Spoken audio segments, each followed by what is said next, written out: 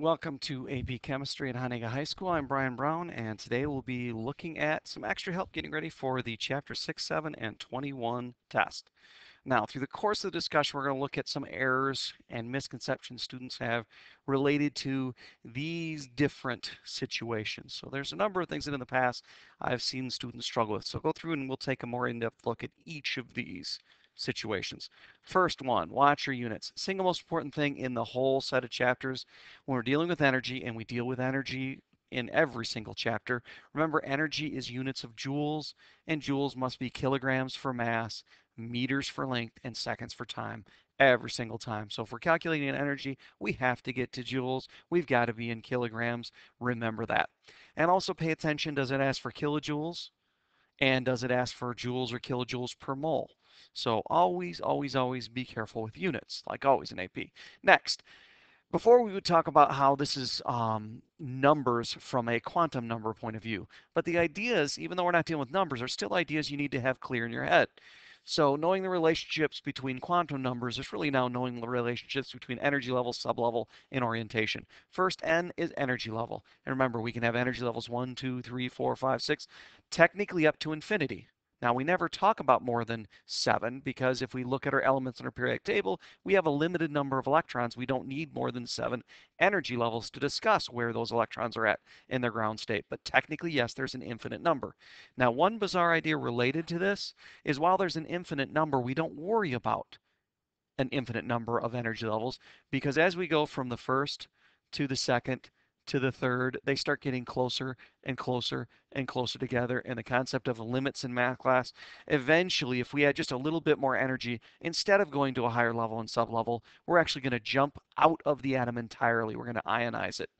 And there's a finite number of energy levels then we really worry about because this limit idea as those energy levels get closer and closer and closer together. Next idea, you should understand the relationship between N and several different things. First, N tells you how many sublevels you've got. On the first energy level, you have 1 sublevel. On the second energy level, you have 2. You have the S and the P sublevel. On the third, you have 3. The S, the P, and the D sublevel. So you should understand there's a relationship between N, what it is on the level you're on, and how many sublevels. Basically, it's the same thing. If you're on the first level, you got 1 sublevel. Second level, you got 2 sublevels. Third, you got 3 sublevels. Technically, yes, that means on the 5th level, you have 5 sublevels. So why do we never talk about the 5th sublevel? Same reason we never talk about more than 7 energy levels. When we're looking at ground state electron configurations, we never need more than the F sublevel. But yes, there are other sublevels that exist out there by the math. Next thing you should understand that there's a relationship between N and how many sublevels you have on a level. Or I should say that is the 1, 2, 3. So on the 5th, you have 5 sublevels. Next, you should know the relationship between the N and the number of orbitals. If you square N, that tells you very quickly how many total orbitals you have on that whole level, the entire shell. So if you're on the third energy level, 3 squared is 9. We've got our 1s, our 3p's, and our 5d's. That's a total of 9. So it's a quick, easy way to figure it out. And yes, once again, that means on the 5th, we technically have 25 total orbitals. And then since there's 2 electrons per orbital, 2n squared would give us the number of electrons possible on an energy level. Next idea past n is dealing with shape. Remember, shape would be our SPDF. Technically, these have numbers associated with it, but we're not really going to get into those real numbers. What we're going to talk about is a different set of numbers. S, the first time you see it, is on the first level, and every level after that. First time we have a P is the second, first time we have a D is the third, and first time we have an F is the fourth, and beyond. So remember, SPDF 1, 2, 3, 4. That's how we block off our periodic table. Next, orientation. Remember, on our S, P, D, and F sublevels, we can have different orbitals, a different number of apartments, so to speak, that electrons can live in. And once again, there's a pattern here. S, there's only 1. P, there is 3. D, there is 5. And F, there is 7. So what is this mysterious 5th sublevel that would go here? Well, who cares what it is? We know it's going to have 9 orientations for whatever it is. I think it might be the G. So you should understand the relationships between these various levels, shapes, and orientations. And when you put it together, we get diagrams that look like this. Now, if we have a simplified view of what we just talked about, that's what we've got here on the left. And this is actually what the hydrogen atom would look like. So on our first, we have the 1s. On our second, we have the 1s and the 3p's. On the third, we have the 1s, the 3p's, and the 5d's. And this is what I mean by orientation. We've got 5 different d's on this sublevel. And then the f's, we would have 7.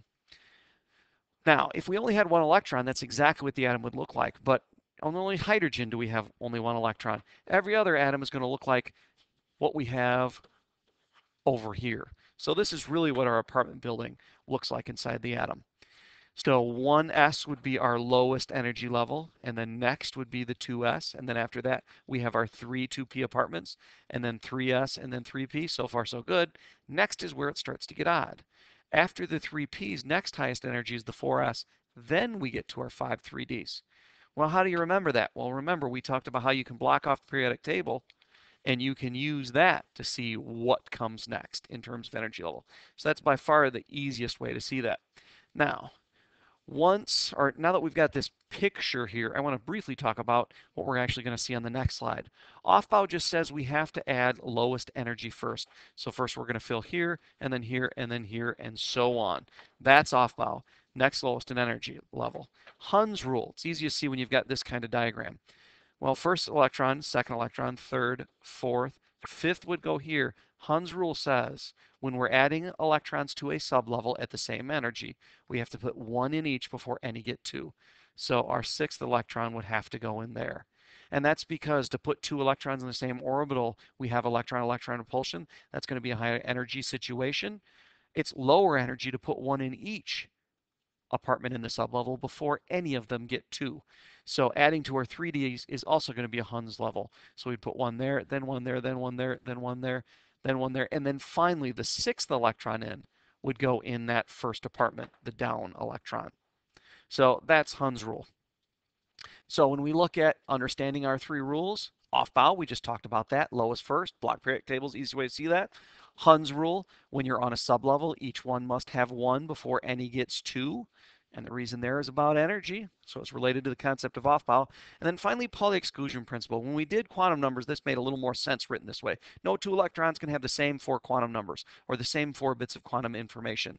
Well, if we're not using quantum numbers, what it really means is when you're looking at, let's say, here is a D sublevel. So I've got my 5th level Ds, and these would be my 5d orbitals. Now, if I'm looking at this electron in that orbital on that sublevel, it's a 5th energy level, so N would equal 5.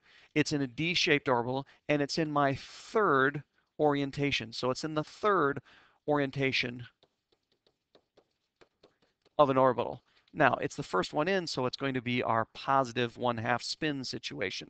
If we had another electron in that same orbital, it's still going to be 5th energy level. It's still going to be D, and it's still going to be in our 3rd compartment. But we have to have a unique set of quantum information about that electron. So notice we put it as a down arrow instead of an up arrow. So that means its spin quantum number is going to be different. Now, let's say we were talking about an electron here and an electron here. Now, the black electron, still on the 5th energy level, it's still in a D, but it's in the 1st orientation with a positive 1/2 spin. But the red electron, still in the 5th level, still in a D, but it's in the 2nd orientation. So it will have unique quantum information.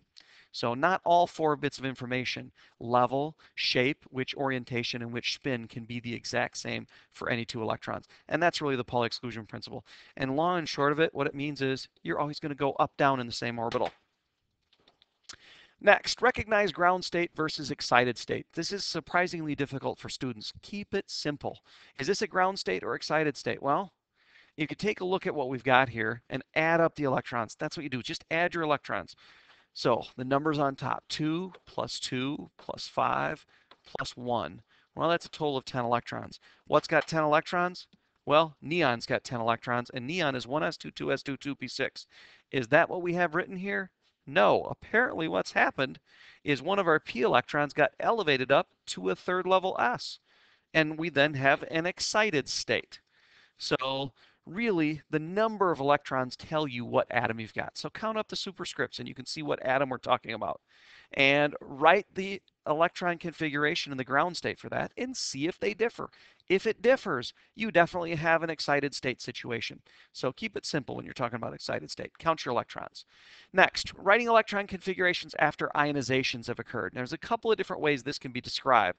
So if they talk about forming the cation or talking about doing 1 and 2 ionizations, really it's the same idea. You have a neutral atom, you're removing an electron from it when you're ionizing it, so you're going to end up with a +1 ion and an electron as your other product. So this is what the first ionization of magnesium looks like. It's going to form Mg plus and E minus. Now, if you want to find out the electron configuration for Mg+, I always recommend you start by writing the neutral atom because you can see exactly what you've got. And really all you need is your orbital, or I should say your noble gas configuration. Less garbage to write, easier to see what's happening. And realize I'm taking an electron out of there. Well, when I take an electron out, instead of 3s2, it's going to be 3s1.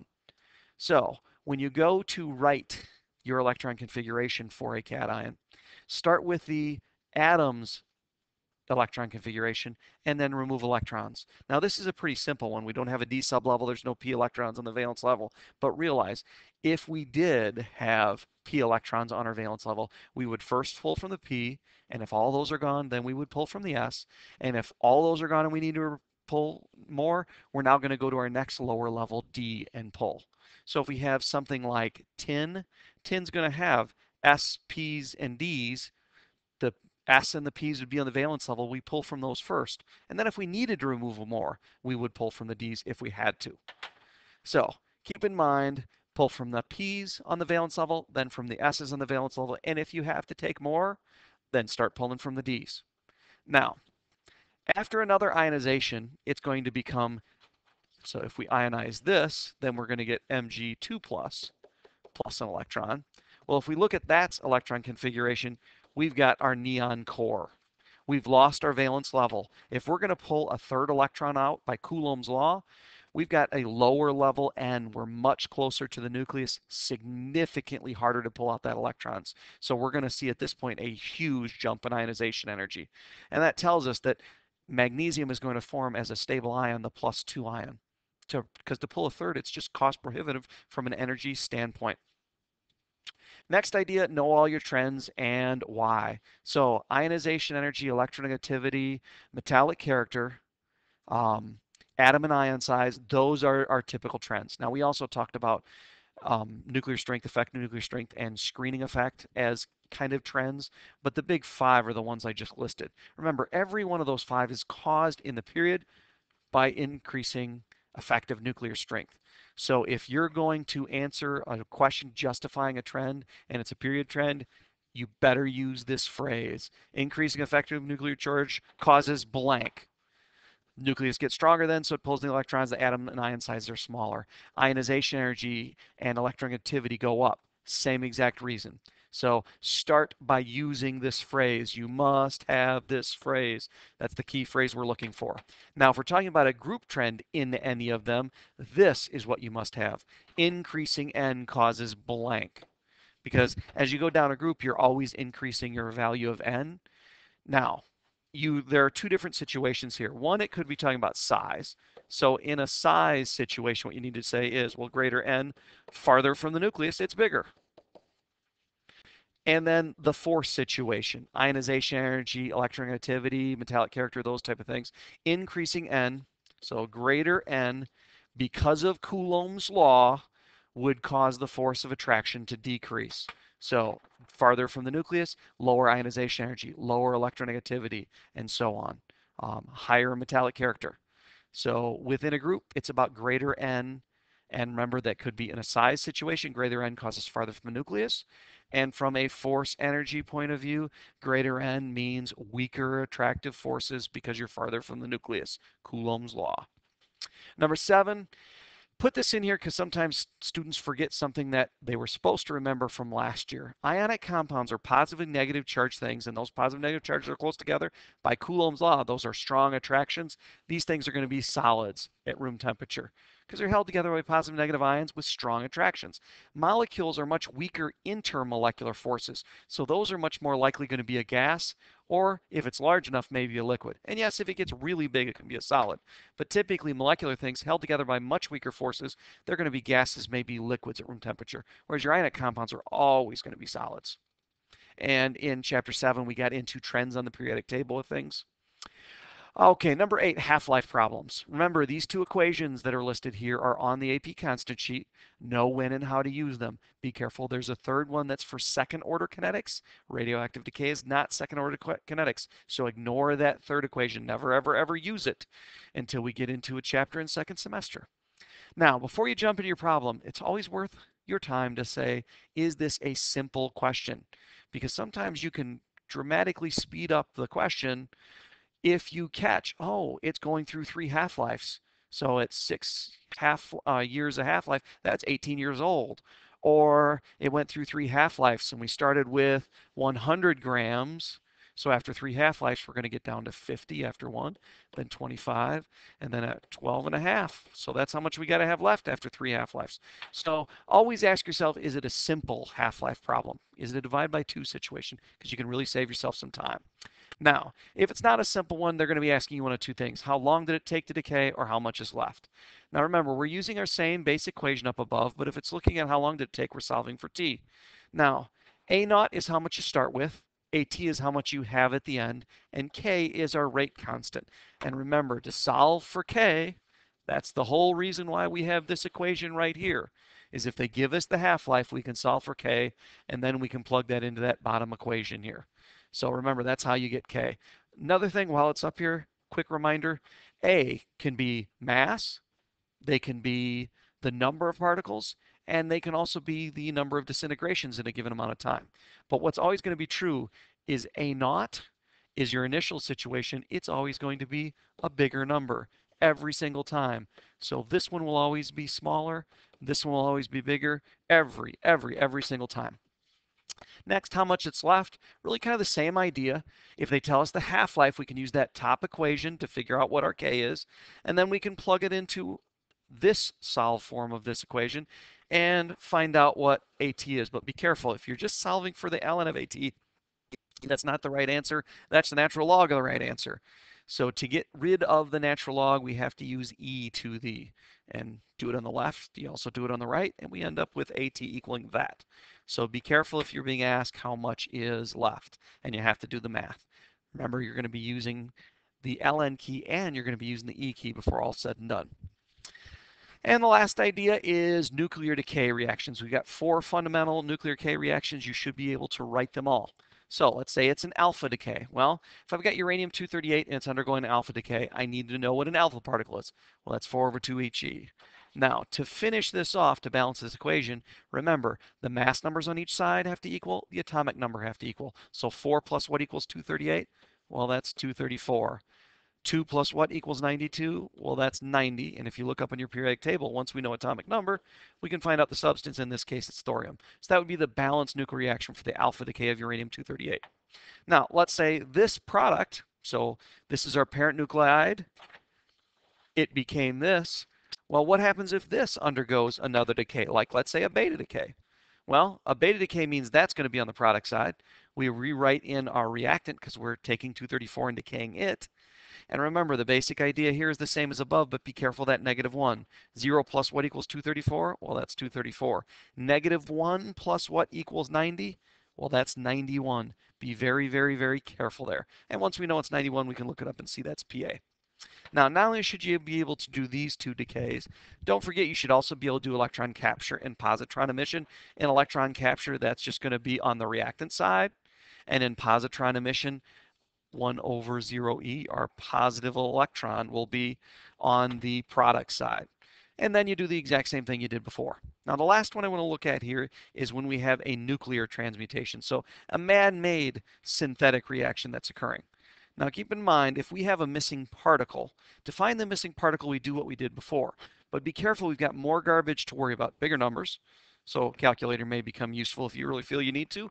And then watch out for coefficients. 3 1/0n's really means we have 3/0.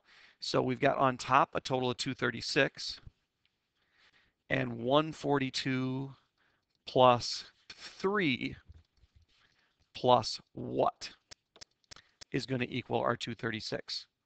And then on the bottom, same thing, but now we don't have to worry about that 3 because it's 3 times 0.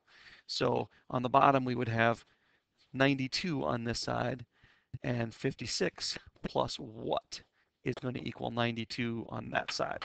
And as it turns out, our missing particle would be 91 over 36 krypton. So if you're doing a nuclear transmutation, it's a little bit different, but the same fundamental ideas of balancing apply. And always, always, always, if you've got neutrons, watch out for the coefficient because that can trip you up. And that ends our help notes over our chapter 6, 7, and 21 test. Good luck. I hope you do well.